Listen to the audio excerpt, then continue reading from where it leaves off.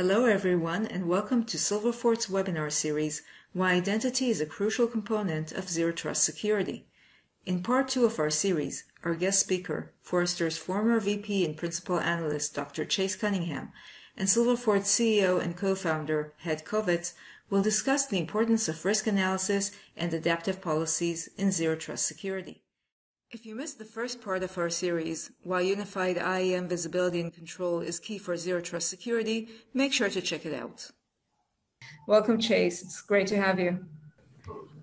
Thank you very much for having me. So I'm going to cover basically a pretty key point here is that this is not as complex as you probably have thought. A lot of folks will, during workshops and whatnot, will say zero trust sounds like a huge thing. I don't understand how to apply this. This is a concept which is more theory than applicability and et cetera. And in reality, I get why they have that argument, but it's really not that difficult when you boil it down to a very simple approach. And I'll walk you through that here. If you take away all the other stuff around ZT, it's really three very simple principles. I always want to verify explicitly. I always want to use least privilege access, and I always want to assume breach. Everything is compromised until proven otherwise. If I approach everything that I do from those three things, which is the basis, the very, very basis of what Zero Trust says, then you're enabling ZT in some way, shape, or form. Now, there are many ways to do this. There are different avenues of leveraging technology to enable this. But at the end of the day, if you go through all the research and all the history and all the other stuff around ZT, this is what you're doing. And I'll show you how this can be applied. Let's go to the next slide.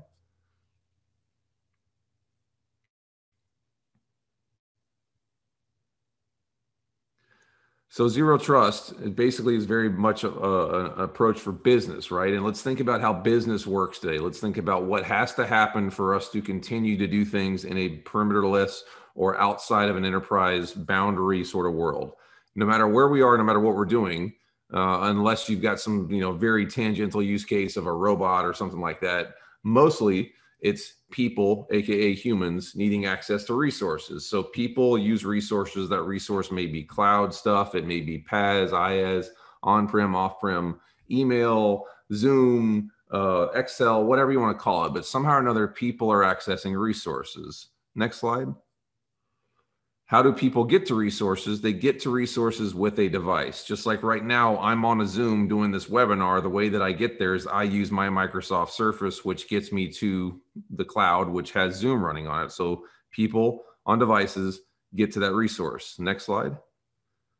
And the way that we do that is we use a network. So people on devices use networks to get the resources. And if we continue to walk through this, we understand how this is starting to break out. You probably see where I'm going with this. People use devices on a network to get to a resources. This is the flow. This is how things work in cyberspace, and this is how things work in IT as it stands today. Now what we have to do is apply a zero trust capability to make this more secure and do it in a way that does not interrupt the user interaction and user usability of this whole thing. We don't want people being miserable as they're on a device who don't like using the network to get to a resource that is so restricted that they can't actually use it. We want it to just be people on devices use networks to get to resources. The way that we do that is with this next magical piece of infrastructure that I think is where the core of future state ZT actually relies. Click again, please. And that's the policy engine. So you have people on devices using networks to get to resources. The zero trust policy engine is what's sitting in there and chewing on all the information to correlate this stuff. And what it does is it takes in context from people on devices using network to get the resources, and it applies a control. And this is the crux of what is really going on in a ZT instance as it stands today. And I think this is where it's going to be in the near future. This is what happens so that we know that that person is on this device, which is secure, patched, upgraded, whatever, and is on a network. That network we may not own, especially in the post-COVID world. It's probably an ISP to go to a resource that may be in some location, which is cloud, off-prem, on-prem, IaaS, PaaS, SaaS, whatever. But this is what happens is that zero trust policy looks at all that context, and it applies a control to do something. Click again. And we do that with intelligence and automation. The point here being, we can't do this one-to-one. I can't do this on a spreadsheet. I can't do it with an Excel file. I can't do this manually with one person in a SOC approving everything as it comes in all the time. It has to be done in an intelligent and automated fashion, especially when you think about all the information, all the users, all the devices, the disparate nature of networks, and all the resources that they might be going to. This cannot be done in an manual fashion. This has to be automated. It has to be done intelligently. Click again. The scope of this can be pretty broad, and this is not all inclusive, but I'm just going to run through some samples to kind of bound what we're talking about here. People might be an employee, might be a third-party partner, could be a customer, could be a vendor. It actually, I learned this year, could be a robot. It could basically be anything that has an identity, and click again, on their device, which might be a laptop, a desktop, a phone, tablet, server, IoT, web-enabled coffee maker, whatever, on a network, which may be public, might be private, could be managed, could be unmanaged, could be a Tor network, could be botnet, whatever, to get to a resource, which could be on-prem, off-prem, SaaS, PaaS, IaaS, whatever. And we do that with this approach, which is we verify. And again, this is not all inclusive. This is just sampling the role, the task, the type, the device. We look at whether it's managed, unmanaged, joined, patched, unpatched, the network.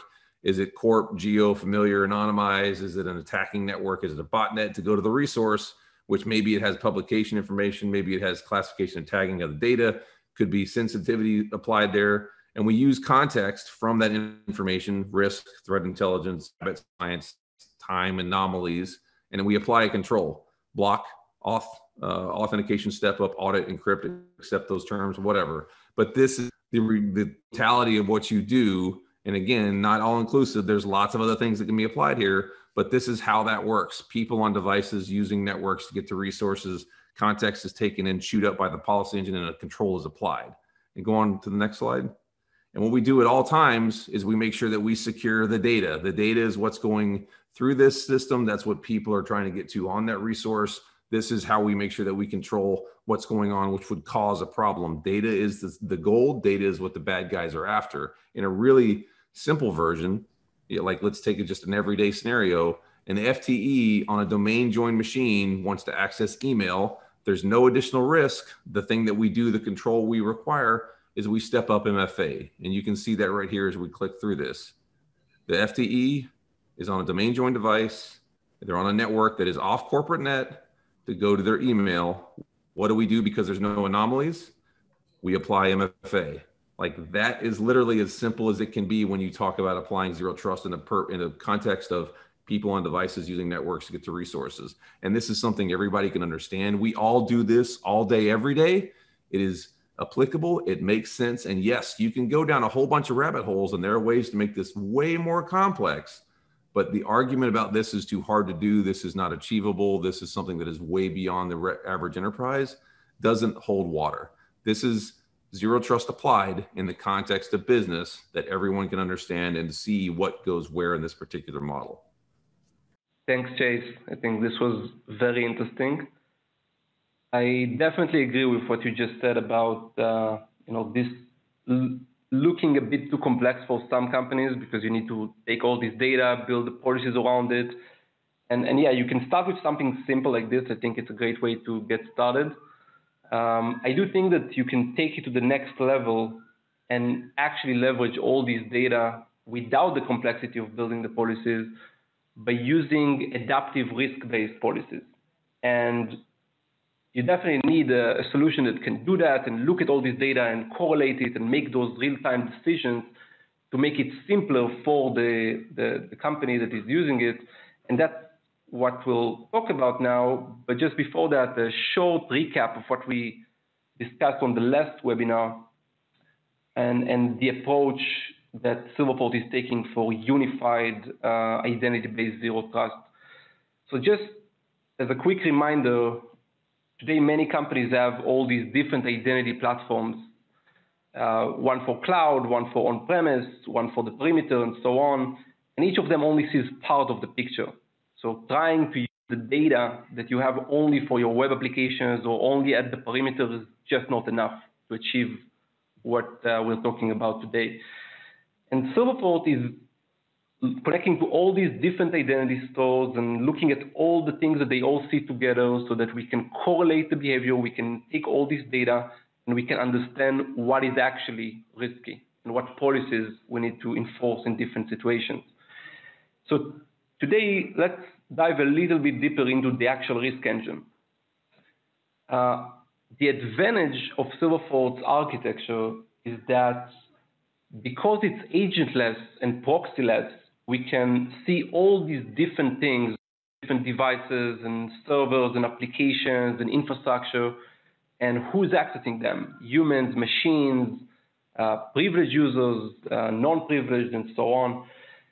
And because of that, we just have more data than what you would get with a specific solution sitting on the perimeter, or just for your web applications, or just for your privileged users, or or just on one type of resources. And the way we leverage all this data is using three different components or engines. One is anomaly detection. That's where we leverage machine learning to understand what is the typical behavior and access pattern of each user, each device, each group of users. And we can look for anomalies. We can see that this user is accessing resources that he doesn't normally access, or maybe resources that no one from his group is even accessing. And that's where we can find things that nobody really predicted, but they just look like anomalies versus the normal behavior of this specific organization. The second part is where we look for known attack patterns, things like lateral movement, ransomware, brute force, password spray. These are things that sometimes you don't even need machine learning to detect, because if somebody is trying a lot of different passwords on one of your accounts, it's definitely a high risk, right? And we can detect that from the first moment. And the third component is external risk indications. So if another security product or another system tells us that there is a risk from one of the devices or the users, we can take this into account in real time. So if the SIEM or the SOAR solution is telling us that this device is a high risk, even if this is coming from another product, we want to leverage this data into our identity-based risk engine. So one example of how we use this on the anomaly side is the way we do graph analysis. We basically built a graph of all the different access activities in the network. These users connect from these devices to these resources. And then on top of this graph, we run a lot of algorithms that we're using that help us cluster communities. They help us predict lateral movement or detect lateral movement. For example, if a user is trying to access a resource that he or she never accessed before, that might be risky, but that happens every day, right? And we don't want to say that everything like this is a high risk. But if this is a resource that nobody from this community or this type of users is accessing, it's something that another group of users is typically accessing, that would be a higher risk, because it's someone from HR trying to access a resource that is typically accessed by finance team, right? So this will be a higher risk, and we take this into account, and it continues to learn. And by the way, this algorithm kind of trains itself, because when we trigger step-up authentication with this adaptive policy, the user actually tells us if we are right or wrong, right? If the user is able to prove his identity, that tells us that this was a false positive. Maybe next time we will look at this kind of behavior as a bit less risky, as opposed to if the user failed the step-up authentication, and then we know we were actually right. So now let's look at a very quick demo of how this works. Thanks, Chase. This was very interesting. I definitely agree with what you just said about how many companies find it too complex to build all these policies manually. And it is good to start simple sometimes, and MFA is definitely key here. But I do think that there is a way to achieve something more sophisticated using adaptive risk-based policies. And as we talked on the last webinar, one of the challenges of analyzing all this in the organization in a more holistic way is that many organizations have several different identity platforms, each of them seeing part of the picture. So just to recap that part, this is what we see in a lot of organizations where one identity solution is looking at cloud, and one is looking at on-premise, and one is looking at the perimeter, and so on, each of them seeing only a small part of the picture. And that really prevents organizations from using all this data effectively to analyze risk. And what we're doing at Silverfort is connecting to all these different identity platforms, correlating what each of them is seeing, and getting the full picture of user access and activity across the different environments. By doing that, we get the ability to analyze risk across the board, across every user, every device, accessing any system in any environment. And this is where the risk engine really kicks in, because we can use all this data and we can use this agentless and proxyless architecture that is unique to Silverfort to understand what users are doing across the different situations and environments.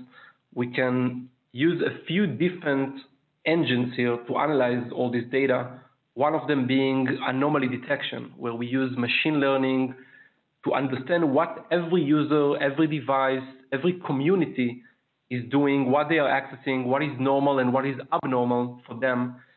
The second component is looking for known threats like lateral movement, ransomware, brute force attacks, password spray, all these different techniques that attackers are using that allow them to spread across the network. And we've seen a lot of these attacks recently, right? Where people were compromising these identities and then using them to take over the network. We can detect those things because we are looking at every single thing each of these users is accessing across the network and looking for all these patterns that look like identity-based attacks. And then the last component is external risk indications, where we connect with other security products in the company, like your SIEM, your SOAR, any other product that is looking for risky users and devices and correlating data. And we can use this alerts and this data as part of the risk analysis. So now, just to give you an example of one of the ways machine learning here to detect anomalies, I'll talk a little bit about the risk analysis graph. This is where Silverfort is continuously building a graph of all the different access scenarios in the network. These users connect from these devices to these resources. And on top of all this graph, with all the data that is in it, we are running our algorithms, looking for communities, looking for lateral movement patterns. And by doing that, we can really understand what users should be accessing and what they shouldn't be accessing, and what looks like normal behavior versus an attack. Because it's not just looking at the perimeter or the cloud applications. This is a unified view and analysis of every access within the organization. So now, to see how this actually works, let's go into a short demo of the product. So let's start by looking at what happens when we try to run an actual attack tool in our network. So in this case, we will use Mimikatz to run a pass the hash attack. That's a lateral movement attack where we take the credentials of a user, in this case an admin, that are stored in the memory of this device, and we will use them to move laterally to another server as the admin. It's a very common attack technique. That's what a lot of malware and ransomware are using. And it's very difficult to stop because it's using PSExec, which no authentication solution actually protects. And with Silverfort, we can actually protect it. We can understand all these behavior patterns. We can see that something looks suspicious, and we can trigger MFA or even block it. So in this case, we'll try to run Mimikatz, and I will get a push notification on my phone. Hopefully you can hear that. And now I'm going to say no, because it's not me trying to access, or I will just ignore it and it will time out. So once I click no, you will see that Mimikatz actually failed to perform the lateral movement. So now let's look at what happens within the Silverfort admin console after someone tries to run an attack like this. So now this is the Silverfort admin console, and we can see every access in the network being analyzed by Silverfort in here, coming from all the different identity providers in all the different protocols. And as we look at the insights, we will see that some users are risky right now. One of them being the admin account that we just tried to compromise. So when we investigate this user, we will see that indeed this user, after being verified a few times successfully in the past, just tried to do something that triggered multi-factor authentication, which got denied. So we only did it once in this demonstration, but as you can see, the malware actually kept trying behind the scenes. At this point, Silverfort already knew to block it. So we didn't even get additional MFAs just because Silverfort already knew this is probably a compromised account. We can also look at what are the risk indicators here, and there are plenty in this case. Some of them being, more static, like, this user has an old password, it's a privileged user, a domain admin actually. But some of them are more risk-based or more real-time risk-based. For example, there's a suspected lateral movement here. So Silverfort identified that someone is trying to use a tool like Mimikatz to move laterally, basically taking the NTLM hash of this user and trying to move into another device. And we detected those patterns as lateral movement. So at this point, we knew that this user is a critical risk. And then it's really your decision. What do you want to happen? Do you want to trigger MFA? Do you want to block access, send you an alert? But kind of going back to what Chase talked about, you don't need to manually build all these small conditions because you can leverage this AI-driven risk engine to basically say, if the risk gets high or critical, I want to take a certain action. And we will use all of the data that we have to tell you what is high risk, what is a critical risk. So I think that's enough for this demo, and looking forward to talking more about some of these things in the next webinars. So thank you, Dr. Chase Cunningham. Thank you, Hed Kovetz. Please stay tuned for our next webinar in which we will talk about how important it is to include service accounts in your Zero Trust initiatives.